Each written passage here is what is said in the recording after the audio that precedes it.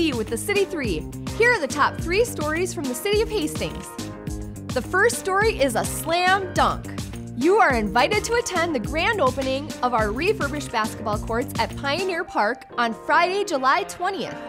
The Timberwolves Fast Break Foundation and US Bank hosted an online contest to refurbish basketball courts in need of TLC. Thanks to you who voted for Hastings, we were among the winners.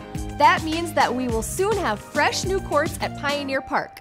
Come check them out at a community reveal party hosted by the Timberwolves Fast Break Foundation and US Bank on Friday, July 20th at 3 p.m. at the park. Enjoy free food and, of course, shoot some hoops. Follow our Facebook event at the link below for additional updates. Our next stop is the County Road 46 project. Dakota County is currently in the middle of a mill and overlay project between Coates and Hastings to improve the pavement along this stretch. They are now working on the section from Goodwin Avenue to General Sieben Drive. This is expected to take about 3 weeks.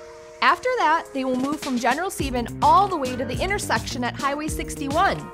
This project is expected to wrap up by the middle of August, so soon drivers will enjoy a smoother ride on their travels in and out of Hastings. You can learn more and get updates by visiting the county's project website at the link below.